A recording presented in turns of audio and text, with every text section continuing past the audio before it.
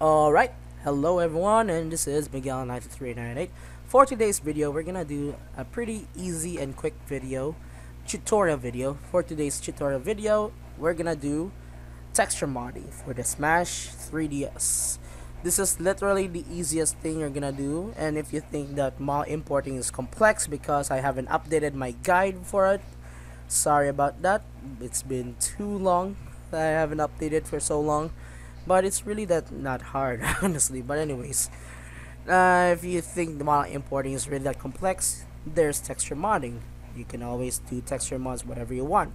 So without further ado, let's get started. But let's start with the requirement. So requirement, you need Ohana 3DS Rebirth, which I already searched it up, and then you can literally find it in the first link. So you should go to the first link, and then you scroll down to get the where can I get this tool section, which leads you to the GBA temp thread, which leads you to the download, which is right there, compile build. See, this is where you're gonna get the Ohana build. I'm not gonna do that because I already have it.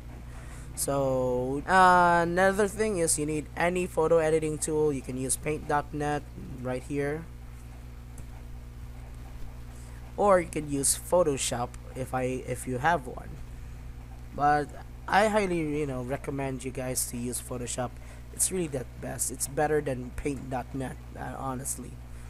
Thirdly, you need the Smash 3DS dump. So if you haven't watched my video on how to dump Smash 3DS, you can check it out in the description below. So without further ado, let's get started with the video. So let's start by open your Ohana 3DS. Cool, whatever. Now what you're gonna do next is go to your dump, which can be found on depending where you dump your game. So not only you can do character texture mods, but you can also do stage texture mods, UI texture mods, and custom CSP or the character selection portraits. You can do that as well. So if you want to do character modding, you can go to model, you can go to fighter, and then there are all the fighters, 67 of them, including the fighting me teams, the final smashes, and me fighters. So now let's start with, let's say, Mario. We're gonna start doing Mario, and then there are two files for this. There's the C00 and the H00. C00 are basically the low poly model, which basically use in game most of the time when you're starting to play in game. But however, H00 on the other hand, this is you can only see those in in pause screens, single player modes, training room, or that. There are difference between the high poly and low poly, which I'm showing you right now on Ohana 3DS. Now, as you can see with the poly count, ignore everything what happened to the skin because you won't gonna see what it looks like until you check in game. If you look at the triangles, it says 6,871, but if we go to C01 and go to normal MBM, it says 2,861.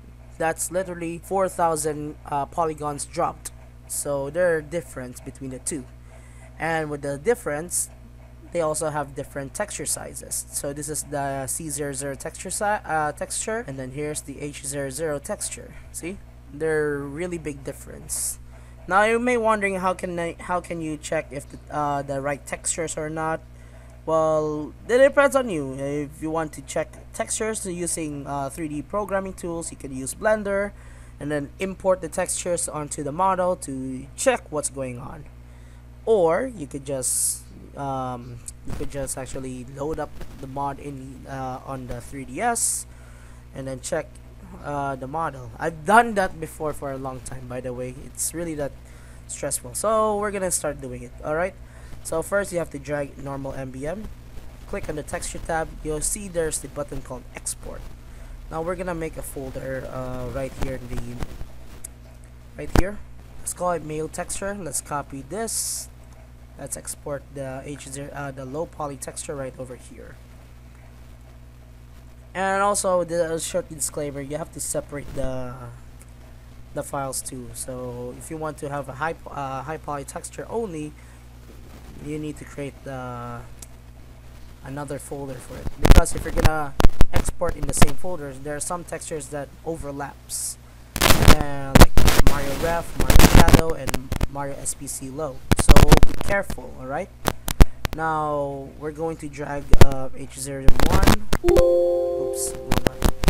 I'm gonna export H01 textures, and then boom, we got ourselves a Mario texture. Now next thing we're gonna do is drag and drop the textures. And here's our Mario texture. And if you want to drag the high poly texture, sure, you can drag it in the new tab.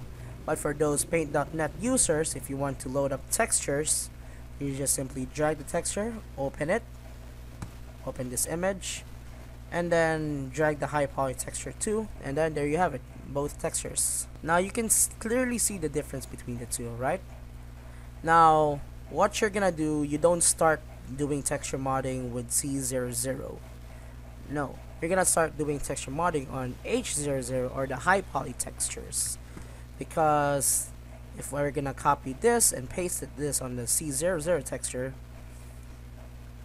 scale it down,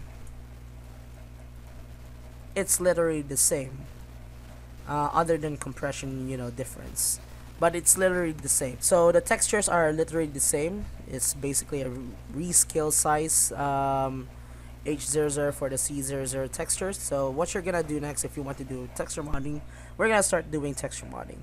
So it depends if you want to do it depends on what ways or forms you want to do with your texture mods. Let's say you want to have Mario's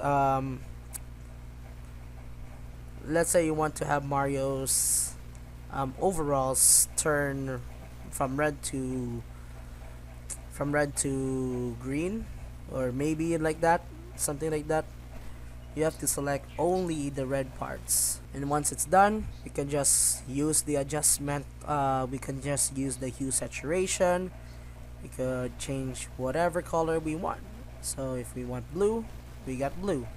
If we want green, you got green. If you want yellow, there it is. If you want cyan, I don't know why people want cyan, but there it is. So this is literally how you're gonna do texture modding for modding in general. If you want to change colors, you just have to use the hue saturation always. Never ever use bucket tools, because there's some people in the other there was that one modder who actually used literally the bucket tool in Paint.net to paint the entire thing up. No, that's not how you call. You're removing the details. That's not how you do it. But sad to say that guy got banned for not following or listening to the moderator. So whatever you do, never use the magic wand tool. Poof, poof, poof. Never use like this. Never do this and that. And then just simply drop the bucket tool around it. No, you're removing all the details of it. Never use the bucket tool. So what you're gonna, for those Paint.net users who just want to do texture modding and no choice, have no option to do some hue saturation, you can actually get the hue saturation by going to adjustments, and there it is, hue saturation. If you want, let's say, like again, if you want to have it blue, there it is, you got blue. Now once you're done saving your textures, by the way, we're gonna save it up. I'm not gonna save it in Paint.net. So we're gonna save this texture, save it, and then what we're gonna do is copy, select all, copy it, and then paste it right here. Now you get what I'm trying to do, right? Now I'm going to rescale it. Bam! Now you got a edited texture for C00. It's not that hard, right? It's really that simple. And then all you have to do is just save it. And we got ourselves the Mario texture right here and there. And we're good to go. Not yet, because we're gonna do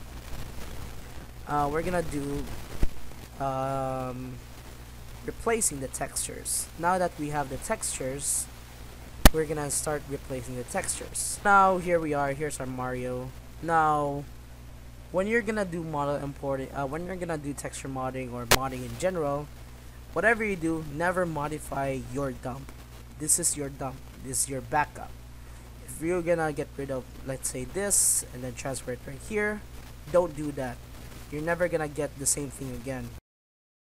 So what you're gonna do is just copy the normal BCH. This is, by the way, in C00, so it's fine. And I made a copy of it. So what we're gonna do now is go to Tools, go to BCH Texture Replacer, go to File, go to Open, and then locate your normal BCH. And here's Mario's textures, right here and there, and here's Mario's body. And what you're gonna do, you have to click Replace, and then click this texture, and there you have it. Here's Mario's texture. And then go to File and click Save. Same goes to the high poly texture, but don't use the same normal BCH. You need to use the other normal BCH to load it up, and then you're good to go. So I don't have the 3DS for now, but I'm gonna use Citra as an example of a 3DS. So now what you're gonna do, you put your mods in SaltySD Smash, go create a folder called Fighter, no model, and then Fighter, and then Mario. You create a new folder and name it Mario, and then name it Body, and then create a folder called C00 and H00. Oops. And what you have to do, you have to put the normal BCH onto this folder. Now let's open Citra Qt. We're gonna start booting up Smash 3DS on the emulator as an example, since my 3DS is not working for now. So you just boot up your Smash 3DS on your 3DS, and then it'll start booting up. Alright, so now here's our Mario. We're gonna select C00, or the default, by the way.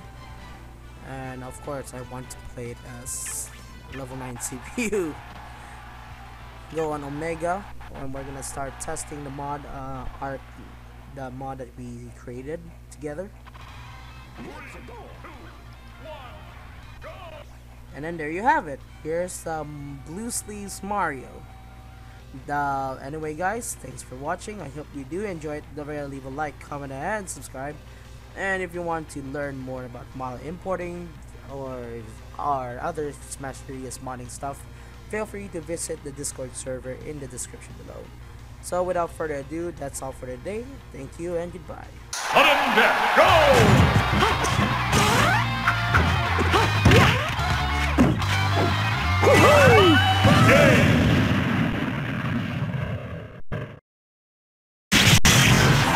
The winner is Mario